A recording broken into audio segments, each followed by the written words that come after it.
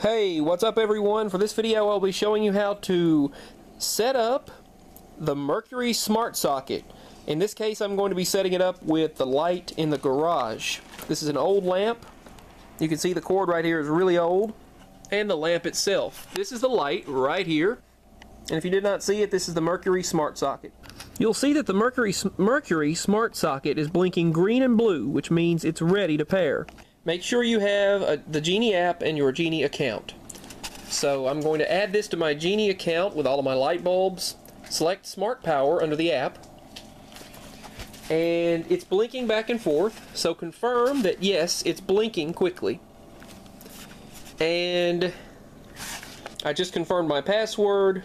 I'm going to change it soon anyway, so it doesn't matter, but it says searching for device, registering the device to the cloud, and initializing your device. The light just blinked. So it's worked. The light blinked. And now there's a steady blue light. And it confirmed that I'm good to go. It went ding. Now let's nickname it. Right now. Select it.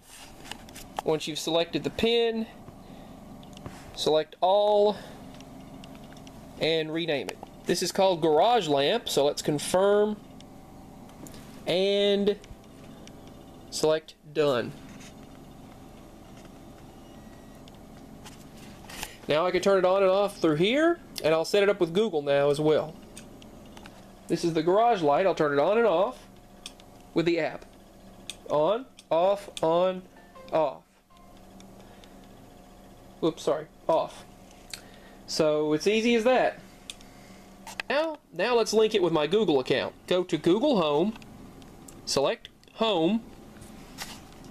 Now, go to Settings, go to Home Control, and under Home Control, add a device right there. Select the plus sign in the bottom right hand corner and select your account that you want to add a device with. And what you're going to do is you're going to unlink Genie. Unlink account. Then under your device accounts, find Genie again. Select Genie. And it will open up a separate page for you to sign in to your Genie account. Once there, sign in with your phone number or email. In this case, it's my phone number, so type in your phone number and password. Google will autofill that for you, then type in your password and select Link Now. Once you've selected Link Now, it's linking your Genie account. And there it is, Garage Lamp. Now, once you are in the settings, select the pin and assign a room. And you can add a room, and this is in the garage, so select Garage. And now it's called Garage Lamp, and it's in the garage. So we have Garage Lamp, Socket, the kitchen light, living room light 2, and table lamp all under the Genie account. Select Done. And it's assigning one device to that room. Select Got It. Now we have the kitchen TV, the living room Chromecast, the living room speaker, which is the Google Home Mini speaker, the garage lamp under Genie. Those are under Assistant.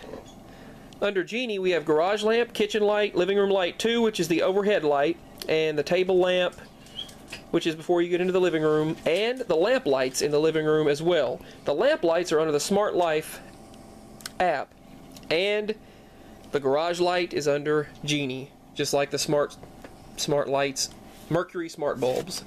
This is the Merkury Smart Socket. In the next video I'm going to test it out and see if it works when I ask Google to turn it on and off.